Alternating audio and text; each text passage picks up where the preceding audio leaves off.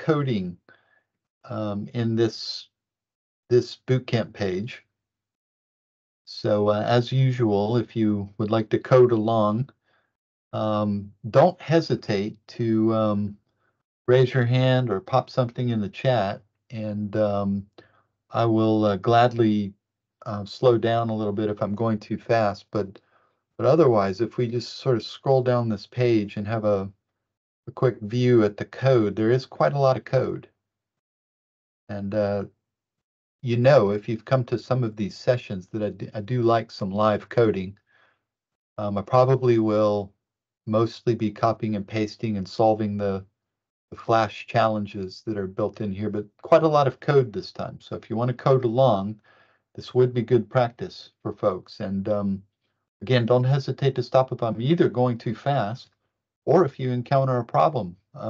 We could and probably should use this time to solve some of those problems for people. So if you'd like to do that, now's your chance to fire up your RStudio. And until then, I'm going to start this and swap the presenter view and just orient my presenter screen so that I can see the chat a little bit. If I could ask anybody who's willing to, if anybody notices anybody asking a question in chat and I miss it, just unmute your mic and let me know. And I'll give you just an opportunity now to make any comments or ask any questions before I start. And otherwise, very soon, I'm going to start. I think I'm all ready. There's my pointer. Yes. Okay. Right. So as with other sessions, this is open to everybody. We're very friendly here, and I hope you would agree. Something that someone asked me by email was, you've been doing this boot camp for a few weeks and missed all the first ones. When can I join? When are you going to run it again? And my answer to that would be, don't hesitate. Come on in now. I have designed the boot camp to be drop-in friendly, so somebody could still benefit, I believe, by just dropping in. So forward this on if you think anybody would be interested. I was trying in a fumbling way to explain this sumo wrestling picture to Megan. Maybe I could even invite Megan to explain her interpretation of my explanation, but I won't do that. Instead, I'll say that the reason for this sumo wrestling picture is that being able to manipulate your data is a powerful skill, powerful like a sumo wrestler, perhaps. I know it's not a perfect metaphor, but it's something that we do, grappling with the shape of our data. One of the common solutions to this is having many spreadsheets, but a best practice would dictate that if you have a single file, oftentimes you can have a single master file with your data, and assuming the data are correct, we would exploit that single file just with code to subset it, to make data transformations, to explore the data, and then to construct maybe a final version or a subset of the data. We tend to want to document some people are surprised when I say this, but we tend to want to document even imperfections that are recorded at the time of the data, because if we make a decision to exclude data that later causes a problem, we don't have a breadcrumb trail to fall back on. And if we can subset our data with code, then we can always find our way back to the original data, and maybe a different decision could be made. Okay, so this is a strong skill, is my point. Now, to do data subsetting, we need to address something that we've barely mentioned so far, and it's the so-called indexing concept in computer programming languages. So we're going to talk about what that means and how it works. It is very simple, but it's something that even the cleverest amongst us can't do without some knowledge of it. One way to do indexing that's the built-in way in R is through this function called which. It subsets data by criteria that we define.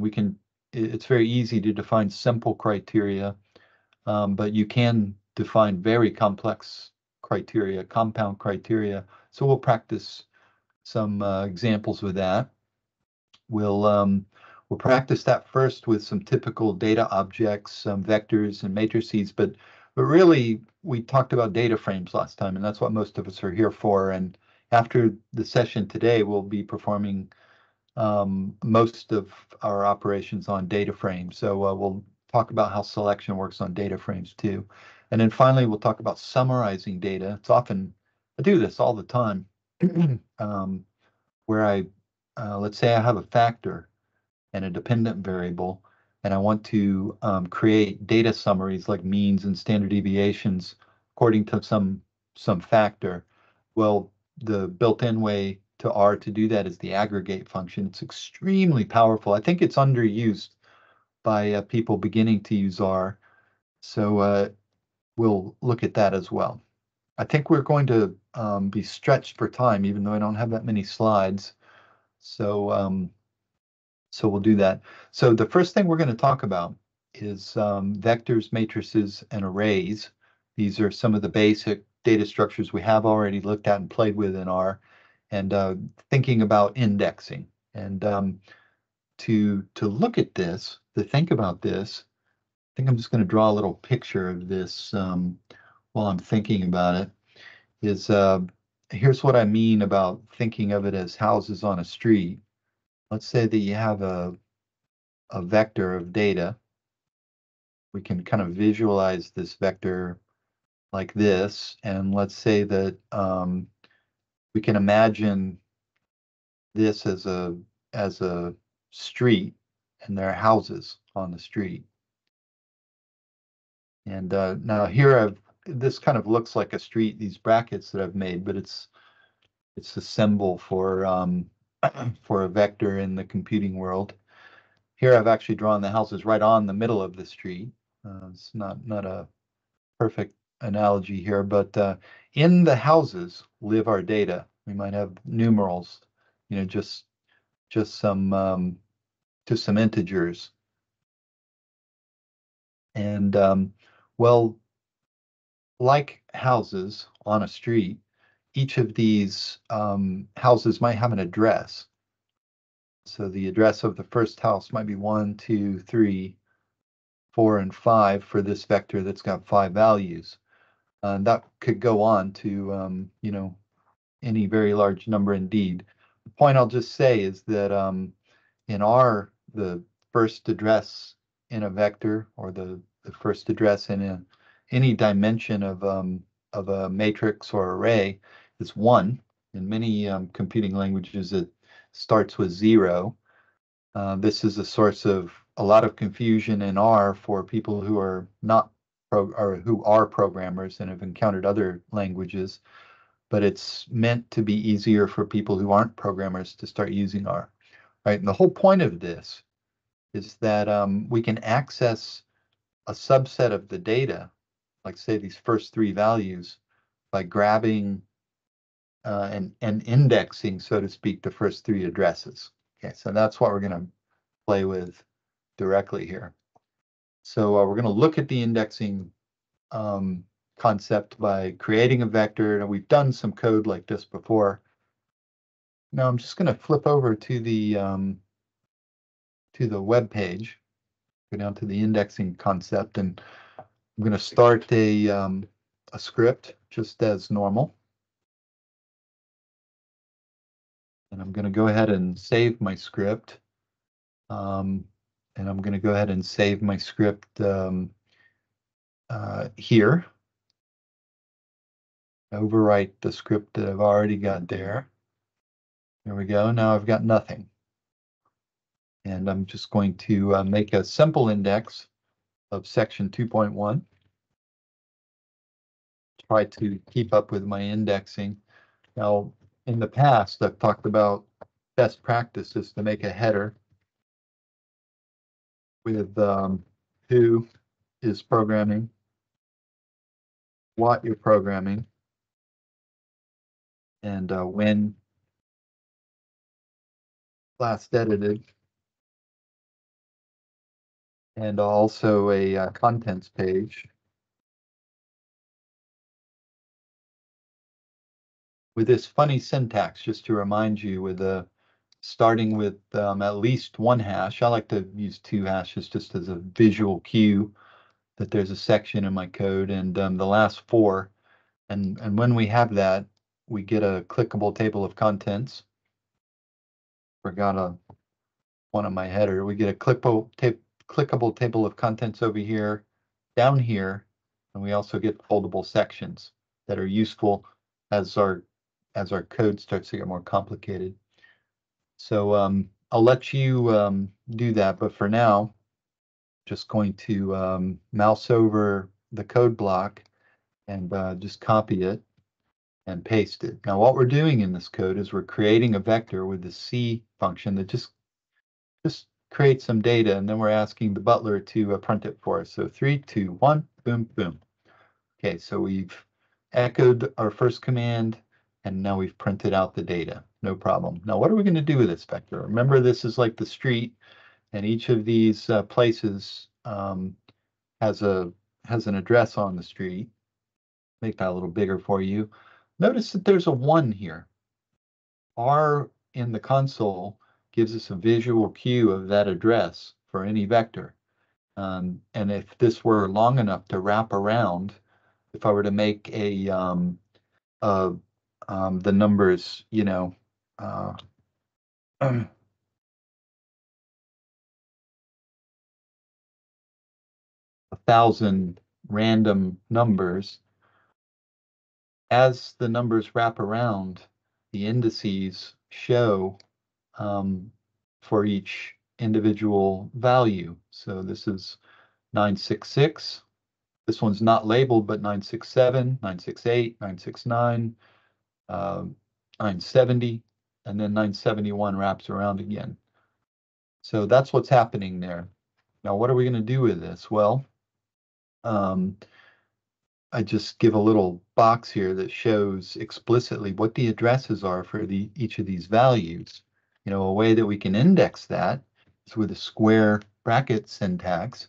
And if we look at the first 5 values, and this is the 6th value, we can access that 6th value by the address. So let's do that. 3, 2, 1 down in the console. There we go. So this is just the bare taste of the usefulness of these indices.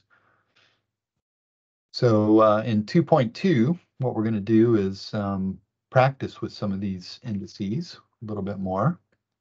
I'm just going to make a new section here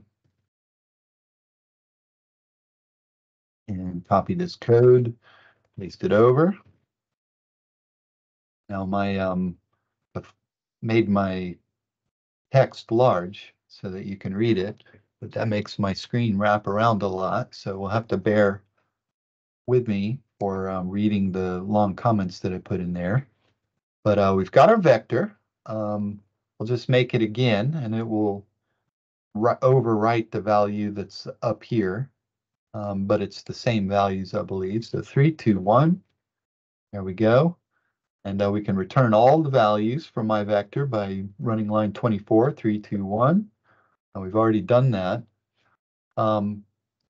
If we use the square syntax and don't put anything in it, we have done this before, but to remind you, if we explicitly use the square bracket syntax but don't put any values, it implies that we want all the values. So line 25 should also deliver all the values, 3, 2, 1. It does. And we can be explicit about wanting all of the addresses. So 1:10, if I just subselect that and run it, 3, 2, 1, remember, we have looked at this before. It's shorthand for a sequence of integers. So this will also return all the values, 3, 2, 1. Okay, so we're manipulating the addresses to get at the values inside. I know that this is a bit abstract, if all you want to do is perform an analysis of variance. But trust me, this is one of the skills that you will come back to and make use of. All right, so what if we just want to grab a subset? Here's 1 to 3. Is 1, 2, 3. And if we put that inside the vector, 3, 2, 1, it gives us the first 3 values. And likewise, we can pick and choose some values. Now, ordinarily, we wouldn't exploit the syntax to do this by manually inputting the values, although you do sometimes do this. We usually would automate some process, which we'll look at directly, to pick indices that correspond to a certain value. Okay, but nevertheless, we can choose the 5th and 9th address, and if we do that, if we do it this way, we have to enclose this in the combine function. 3, 2, 1, we get the 5th and 9 values. All right, so just briefly go back to this. Vectors are the one we just looked at. Now we want to look at matrices. Now remember, vectors are a single dimension that have all of the same kind of data. So it could be numeric with decimals, it could be integers, it could be characters, it could be anything. Matrix has 2 dimensions. Now a characteristic of the matrix is that the whole matrix has to contain the same class of data, and that'll be a distinction from a data frame that can have different kinds of classes of data contained within it. So we did already play with this, but let's just look at the code and we'll redo it again. So let's make a new section, 2.3.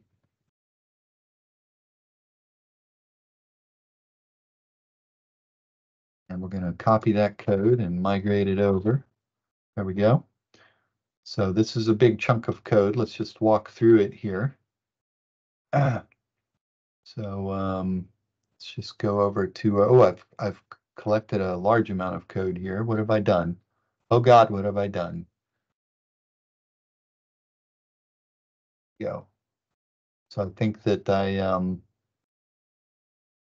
want to look at where I'm at here. Make sure I got the right piece of code there. I'm going to undo that. There we go. I just want 2.3. There we go. Okay, and if I go back to 2.3, here I am, matrices. I'm just going to remove that from our clickable table of contents. So we're going to use the matrix function. Remember, you can use help to remind yourself of the arguments in the data function, in any function using its name. Or if you just put your cursor in it, you can hit your F1 key and it will bring up the matrix help page. That's the default hotkey in Windows in RStudio. If you're on a Mac, you can explore what your function is to bring up the help page. The arguments that we need are the data argument. We need to pass a vector of data to make our matrix, the number of rows, and whether or not the matrix is populated by rows or by columns. Okay, so let's make our matrix 3, 2, 1. Let's print out our matrix 3, 2, 1. There it is. So we've printed out our matrix. It's got 2 rows and it's populating by row. Since it's by row and there are 2 rows, we know that those should be the top row, 2, 3, 4, 5. We do see that, 2, 3, 4, 5. Then 6, 6, 6, 6, 6, 6, 6, 6. The world is working as we expect it to work. I like to test that sometimes, being a statistician and all. All right, so there's this concept of slicing. We often might want to slice out a matrix by row or by column. So a way to slice out the first column is notice how the dimensions of the matrix within the brackets are designated with this comma that I've highlighted here on line 52. So if I want the first row, I specify row 1 and leave the the column designation blank, implying that I want all the columns. So 3, 2, 1. There we go. And likewise, I can pick just a single column and specify all the rows. 3, 2, 1. Oops, I've misspelled matrix. Let's spell it correctly and try that. There it is. It works. I have to make a note of that and fix that typo. I was just bragging to Megan that I've never made a typo before earlier, but there's my first one ever. Okay. Matrix columns and rows, we can access them by name. So this is also useful when working with matrix data.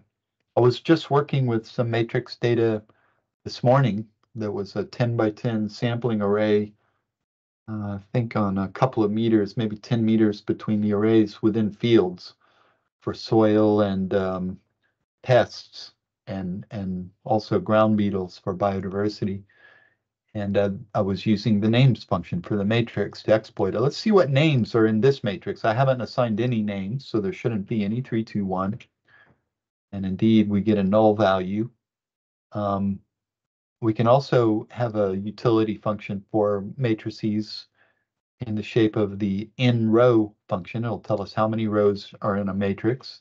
It's not so interesting for a small matrix. Ours only has 2 rows. We specified that after all.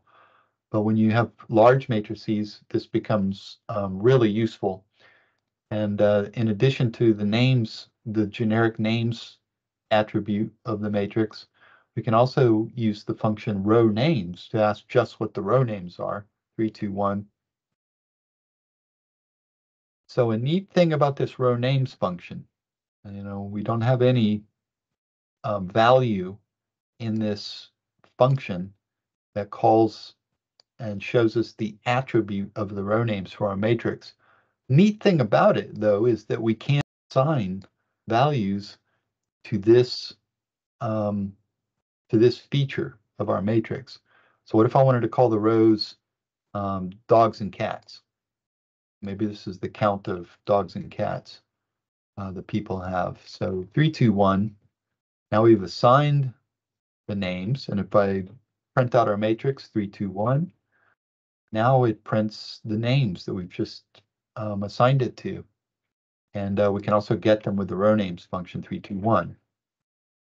Okay, so there's a flash challenge here. We could name the columns of our matrix with A, B, C, and D, right? So the way we would do that is use the call names function. And into that, we would use with a combine function these quantities. 3, 2, 1. Print out our new matrix. And now we have our matrix named dogs and cats A, B, C, D. Okay. Now, having done that, you can exploit slicing the matrix, indexing the row and column names. You do that in double quotes for the names that you've assigned. So let's say that we wanted the dogs row, comma, and the B and D column. And if we specify more than one, because the comma separates rows and columns, in the columns section, we need to use the combine function. Okay, so it starts to get a little messy when we do this, and this is an unusual way. It's just to demonstrate how this works. So we should get the values 3 and 5, which are in the dogs row, the B and D columns. So 3, 2, 1. And indeed, that's what we get. Interestingly, it drops the row name, but it keeps the column names here. Sometimes that's useful. You can exploit that. And then we also can use other kinds of functions to act on values. So here I've wrapped this code on line 75 that has the number 3 and 5. I've wrapped the mean function around it. And this is to make the point that numeric functions, if you have a numeric matrix, will act on the sliced values of your matrix. So let's see if that works. 3, 2, 1, and it does, of course. Okay.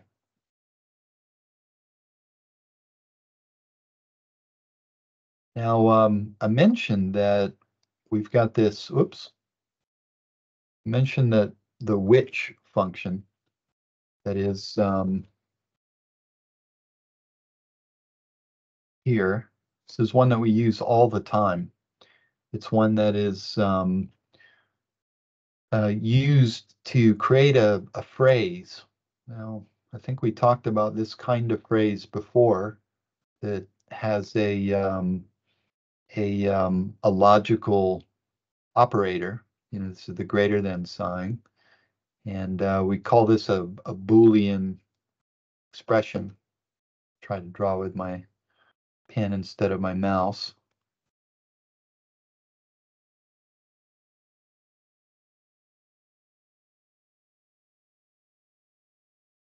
And what Boolean expressions return is a vector of trues and falses. And now this is an interesting thing because within that square bracket matrix,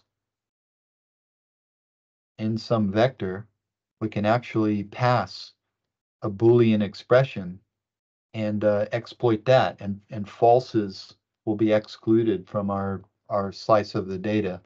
So this is one that we use very typically. We use it all the time. So I'm just going to go to the website and go down to the matrix section here where we're using the which function. Now we're in section 3.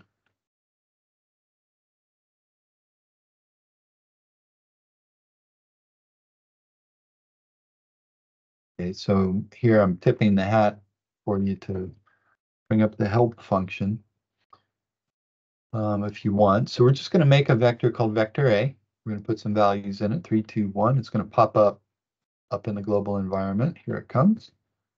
Okay, so we've got our number. And here's that Boolean expression I just tried on. And look down in the console, 3, 2, 1. So what we see is for every one of these values, the Boolean expression resolves to a false or a true. So everything up to this part of the vector is not greater than 5, but everything at the end, these 3 values are greater than 5. So we have all falses, 2 trues. Okay. So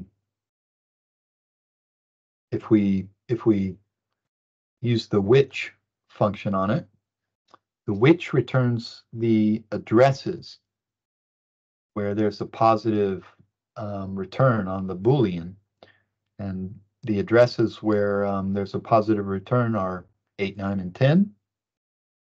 And if I don't go on to it, just briefly show here anyway that if we put that inside the square brackets, we can use the addresses to get the values 3, 2, 1. So we get the values that adhere to this Boolean expression. This is very powerful. We use this all the time with data frames. So we'll work our way up to that. I'm going to save and go back to the web page. All right. So I anticipated that was the whole point of this, and I've got another little example with a different kind of data. So I'm just going to copy that and paste that in.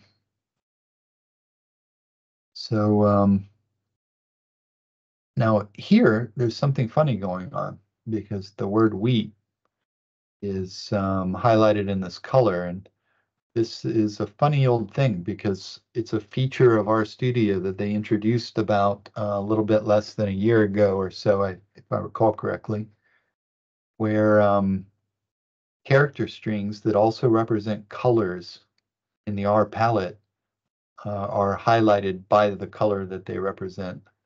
So goldenrod is, by the way, my favorite art color of all time. I use it sparingly because I don't want it to stay special for me.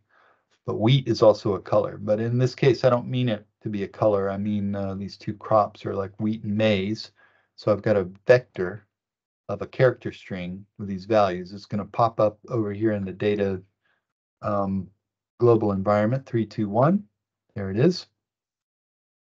So we've got our character vector here. It's character type, and it's got the first few values. Now, the equal sign is another Boolean syntax tool. Equal means is equivalent to. Why not just a single equals? You'll recall that we have this one. If I type it down in the console, maybe it's better to type it up here. The assignment operator in R is this little arrow symbol, a less than and a dash with no spaces. But we can also use one equal as an assignment operator. Because the equals is an assignment operator, I think I've mentioned before that we use this assignment operator that I've highlighted to assign values from the right-hand side to the left-hand side when we're outside of a function. And we use this equal sign to assign values from the right-hand side to the left-hand side when we're inside of a function for argument values. And as an aside, something I may not have mentioned before, we can also use the assignment operator directionally to assign something on the left-hand side to a data object on the right-hand side, so it is directional. All right, so the equal is a Boolean expression though, and it asks whether the values in the char vector are equivalent to the character string wheat. So let's see what happens. It should resolve to a Boolean 321. Does, and it just gives us trues where there's wheat. Okay, and if we use the which function around it, it should resolve the addresses of those trues. So it should say, 1356, 321, and it does. Now we're getting interesting because we could exploit a factor or a character string in an experiment in a data frame. We could get the rows where values are equal to some treatment, for example. Okay, so, but how that works in a vector is if we pass our character vector the which function where the character vector equals wheat, we should just get the 4 values that adhere to wheat. Now this structure here is kind of complex because we're nesting a couple of commands, and if you select the commands, we can run them one at a time. This is a powerful way to explore somebody else's code to understand how it works. For example, I can do the same Boolean 321, get the true, false, true, false, true, true. I can then select the which function 321 to get the addresses, and then it's easier to understand that those addresses are passed to the square bracket syntax 321 to get the values. Now, likewise, I mentioned that the Booleans are fair to pass as well. So if we just get the Booleans 321, and we just pass that, it will the vector will pick up on the trues, and we can do it that way too, 321. Why would we do it both ways? Well, there are some situations where we wanted to index a number of the addresses in a vector or an array and maybe combine them in a compound expression. But for simple slices, we don't need to do that. Okay. So I have just explained in my own words in explaining that why those two pieces of code have identical outputs. Any comments or questions? We doing okay? Okay. If there's nothing, I'm going to continue so that we can have time to finish. Now, I'm going to move on to the data frame. It's probably the most interesting case on this page. Go ahead and look and catch up on the slides. So the data we're going to use is a built-in data set called orchard sprays. I'm not going to read in a new data set. You typically will be reading in a data set, but for quickness and for examples, we're just going to use this this data set called orchard sprays. And in it, there is a syntax called, a variable called treatment. So if you recall, let's bring back my pin. If you recall, in order to access some data that are inside of a data frame, a data object floating in our space, we have to use the cache symbol. And that opens up the box of the data frame, and we can access the variable by name. Now, let's go to the web page and get down to the code part of this, where we're doing this. I'm just going to copy the first one. It's a chunk of code, and it's section 4.1.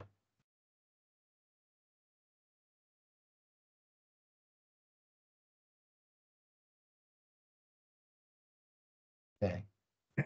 So we're going to first just load up the orchard sprays thing. I'm going to clear my environment and show you that it loads up 3, 2, 1.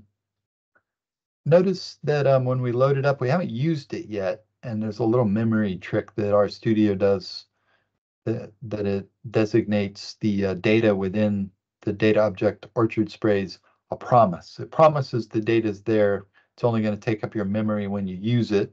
Let's just print out a little bit of it. 3, 2, 1. Here we go. Since we used it, since we asked for it, now we have the whole data object, and we can kind of have a look at the structure of it. But what this is if I just put my cursor there, hit F1, and bring up the help for an explanation, where the decrease variable is a numeric response for whatever they're measuring here, and you can read about it. It's pesticide sprays in orchard in how they affect honeybees. Okay, and this is a kind of experiment called a Latin square. This is a classic, old-fashioned, quite old-fashioned, still sometimes useful agriculture experimental design based on ANOVA. Okay, so we have in an array, we have a row and a column position. The rows and the columns, what a Latin square design does is you have different treatments like A, B, C, C, A, B, and B, C, A. So this would be an example of a Latin square design where none of the rows and columns like Sudoku are in the same order. And it's a way to minimize correlation and minimize your sample size. Okay, we're not going to worry about that too much, but there were a lot of treatments in this one, so the matrix was much bigger. You can see that there are 64, so there were 8 by 8 treatments, and they're just generically labeled, A, B, C, etc. Okay, so we scroll down, we can look at the structure. I have this function in looking at the structure before I go on. This prints out the same thing that's displayed up in the global environment. In the olden days, we would use the structure variable to give a view of that, but in the modern easy living days of our studio, we have a visual cue without even asking for it, but I still like to leave it in there. I still do use it occasionally. Now we're not going to worry about box plots yet. We'll talk about graphing later on, but I just want to graph the dependent variable, the decrease in bees relative to the treatment. Data, it's going to be orchard sprays, and then I put a title and some X and Y labels on it. So let's have a look at the data. It'll pop up over here in graphs. 3, 2, 1. So the decrease is measured in this case by the amount of sucrose consumed by pollinators in this experiment, by little things that are, I think to figure this out, I had to go back to the book that the data are from. Can't remember. I've done that for a few of these built-in classic data sets that are quite old. But this is what the data looks like. There's a strong pattern across this treatment. And it looks like the amount of decrease in sucrose increases across the treatment letters from A to H. Okay, and if we see what I'm trying to do here, if I plot out the actual Latin square of the design, it would look something like this with respect to the treatments. And what we should see if you look closely at this is that none of the treatments are adjacent to each other by rows or columns, and none apply more than once in any row or column. Okay, so that's what we're doing there. Okay, so I think I have done that there. What we're going to do here is we're going to practice slicing out some of the rows in this data set. So I'm just going to do that in section 4.2.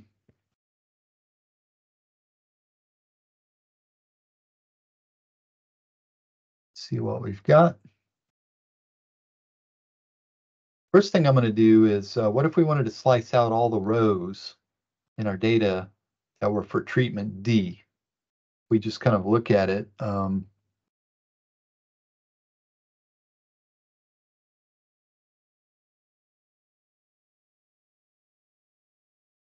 See that it's a factor, and we've got those D's all sliced in there. Even with a small data set like this, if we wanted to get the rows for the D column, it's not totally trivial. And if we wanted to do that for each variable, this would be a non-trivial task, a manual task in Excel. And then if we did all that and we decided, oh, I want to do something different, it would just be all wasted work. Now to do this, I recommend the first time when you do this yourself, to think in terms of pseudocode. Remember that pseudocode technique is one where you break down a big problem into smaller steps, and then you only have the problem of how to convert those small steps into code. And each one is fairly easy rather than a big, complicated problem. So the pseudocode for this might be to make a Boolean expression where we identify the treatment value as D, then to use the which function to get the indices of the true values for our Boolean, and then to use the square bracket syntax on our data frame to slice out the rows. Okay, so here's what we do. I've just printed out the treatment. I've already done that, so I'm not going to do it again. We create an expression that gives us trues and falses for where the D's occur, 3, 2, 1. So this is not much better than our letters, maybe even worse. It's hard to read, but never fear. We're going to use the which to pluck out the true values, 3, 2, 1. Now that looks about right. How many should we have? If it's a perfectly balanced 64 length Latin squares, then there should be the square root of 64 of each value. And indeed, there are 8. So what we're going to do is put this index of the values we want into a vector called my selection. And we don't have to do this. We could, just like we used to do, just like we did above, we could pass this highlighted expression right into the square syntax. That would be pretty hard to read. And imagine if we wanted to select two treatments or more, it would start to get really hard to read. So instead, we're going to dump those into a new variable, 321. Let's look in that variable, 321. So now we have that, and now we can exploit that variable with the square bracket syntax for orchard sprays. So let's print it out, 321, and we get just the sliced out rows. Now, take my word for it. If you work with R to do almost anything, you will use this very soon, and you'll use it often. Very, very useful. Now, it says there's a flash challenge, so we can select and print all the rows where call position equals 2. So let's have a look at that.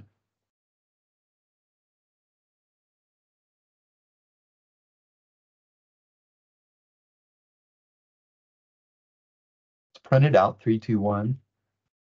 And so it looks like we're just wanting to slice out the second column. That's this column right here. If I've made that weird graph correctly. So we want to build this up. Call position equal to 2. 321. There we go. Looks like it's in order. Picking my trues in order. Wrap that in the which function. There we go. Put that into a variable. This is a terrible name for a variable because it has no meaning. And then we can pass that variable to orchard sprays with a square syntax. Remember, these are columns. So we're going to slice out the columns, make a space for it. It's rows on the left side, columns on the right. 3, 2, 1. Whoops, what have we got? What have I done? Undefined column selected. 3, 2, 1. Oh, I remember. I remember now. What is my question here? Question is, see, I want to select these just from the second column. But so we actually do need the rows.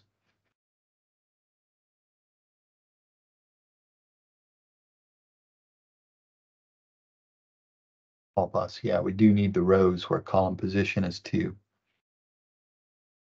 Yeah, so I had to think about that for just a second. So to grab the column position 2, we did need to exploit the rows for that, because naturally the column position is a column on a vector, and each vector has an address, and in a data frame, the addresses correspond to rows. Okay. Okay. Let's see where we're at here. Now,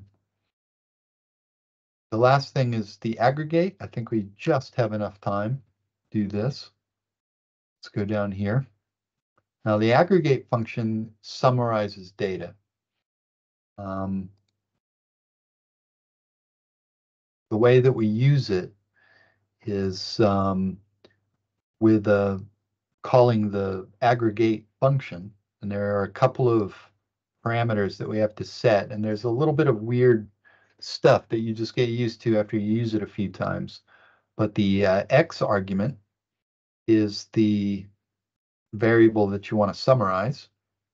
The by argument is usually a factor or something like that you want to summarize. Here we're going to summarize the treatment factor. So each level of each treatment will aggregate the decrease data, and we also have to add in the function, of course, that stands for. And here we're going to add in, we're going to apply the mean. So what we should get is a mean of the decrease for each treatment level. That's our thing. Now there's a peculiarity here in the by argument, in that we must use a list class of object to pass to the by function. So usually we just do that like this. We use the list function to make the factor or whatever the variable we're aggregating by. We make it a list on the fly. Okay, so let's go ahead and grab that. We're in section 5 now, so we'll make another little clickable table of contents entry. Back to the top.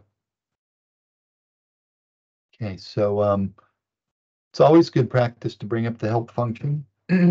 We did just talk about what it's like. This one has a lot of usage types up here. But the simplest one is like this. The one that we will almost always use involves these 3 arguments. That's the example that I'm about to show you. And we do have some other arguments that are very useful, but let's just keep it simple for this. So the first one is the code that I showed on the slide. We're using the orchard sprays decreased data 321. It's just a bunch of integers. We're using the treatment data 321. Here, I've gone a little extra step of naming the treatment data treatment. The reason I do that is to simplify the way the output is, which you'll see in a moment. And when we apply the list function to it, it will make a list class object that it will assign to this, and then just apply the mean to it. So let's just do this and see what happens. 321. Now, this name treatment came out because I have this syntax, the treatment equal to the list, and we have a mean value for each of those levels of the treatment. This is exactly what we expected. And a neat thing about this pattern is that if you have a cheat sheet or a little script of useful code snippets, you can recycle this little code snippet for every aggregation you ever do. It doesn't get any more complicated. And other than that little weird thing about the list, it is very easy to use. Here's exactly the same code that just changes the function to standard deviation, the SD function 321. And likewise, what if we wanted to get the mean, the standard deviation, and the range? We can use a slightly different syntax here, where we are defining our own function inside the fun argument. So our function is going to be defined as the mean, where we're going to calculate the mean of x, standard deviation, SD of x, and the range of x. What is x? Well, we set x equal to our dependent variable. So we should get all 3 of those, 3, 2, 1. Now the naming of the aggregate function is weird, but here we get the treatment, we get a mean, a standard deviation, and the lower and the upper range. Now we can figure out what these are, but I've named them again here so that they designate this is the mean of x. So the passive aggressive butler has named this x dot mean, and likewise x dot SD, x dot range 1, because that's the lower range, and x dot range 2. I've always been annoyed by the way the aggregate function names these. I have learned to live with it, so mileage may vary there. All right, the other thing we can do is we can make a data frame, a new data object that we can use in an analysis. And we just do that by putting the contents and assigning it from the result of this aggregate into something else. Okay, so we're going to pop this down, and we can see the my mean pop up over here into the data area 3, 2, 1. There it is. And if we just print that out, oops, I haven't run that one yet. If we just print that one out, we can see that indeed there are 8 observations of the 2 variables here. Now, because I didn't assign this a name or anything, the butler has named this X for us because that's the name of what we passed to it. We can do this for the standard deviation, 3, 2, 1. And I print that out too. Yeah, we can tidy this up by using the data frame function. So we can look inside the myMean object, pull out the treatment data. We can call that treatment with the assignment operator. We can pull out the mean from myMean, that's the X value, and we can pull out the standard deviation from mySD with X, package that with the data frame function, and make a new data set. So it'll pop up here, 3, 2, 1. That's our new data, and the naming is nice. This drives me crazy, so I usually do this extra little step. I think the last thing that we have time to do, I just heard the bell go off, and I noticed that it went off right at 5 o'clock. Have any of you ever noticed that that clock, until before I went to South Africa, was about 4 minutes late? It has been 4 minutes late for about 6 months, so they must have fixed it while I was gone. It's the first time I noticed that. Now there's a lot going on in this graph and the making of this graph. I'm not going to explain everything, but in essence, if we make a bar plot on our new data on the mean values, I'm setting the limits of it and I'm labeling the axes. If I just make that bar plot, 3, 2, 1, looks like that. A very fun thing. These are the these are the mean values. This looks similar to the pattern for that box plot I made before. The way that bar plots are made in R is a funny thing. A lot of people want to make bar plots, one of the simplest bar types. But if you want to label them something interesting, you have to know the numeric value of the position of these bar centers. You might guess that the numeric value is 1, 2, 3, 4, etc. But if we actually put that object into a variable, and we print that out, you'll see 3, 2, 1, that the bar centers are not actually at the values 1, 2, 3, 4. They're always at some decimal value. Now there is a graph theoretic reason for this, which I'm not going to go into now, unless you beg, in which case I'll do it next time because we're running out of time. And it's not that interesting anyway, but it's often nice to exploit the fact that we can do stuff. One of the great frustrations for new users is the fact you can't get a simple bar chart with error bars and nice tidy labels. So I thought in this example, I'd just show you how to do it. First, we're going to put arrow markings. Now, arrows are a kind of linear symbol that have an arrowhead on them. And I'm going to put them on the X location at these bar center locations because I want them right in the middle of the bar. And then for the Y locations, I'm going to start them at the mean, which is the top of all of these bars.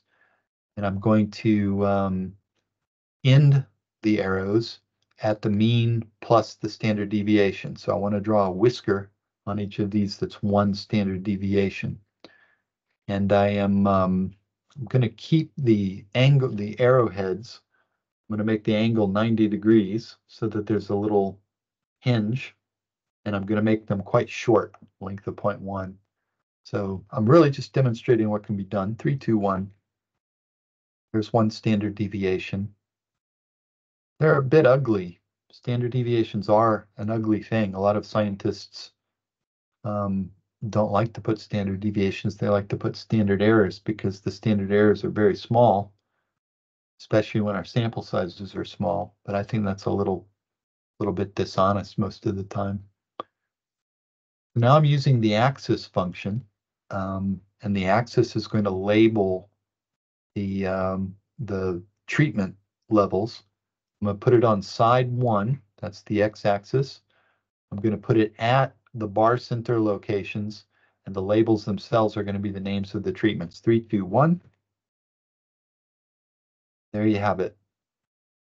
Now we're out of time for the flash challenge, so I'll leave that one to you. And also the exercises are a thing that I will leave for each of you. George has missed the picture of her dog that I've included in these lectures, but one day she may come back to the Herrick meetings and she will see her dog. All that I've got. Any comments or questions? I'm going to stop the recording. I think the next time we'll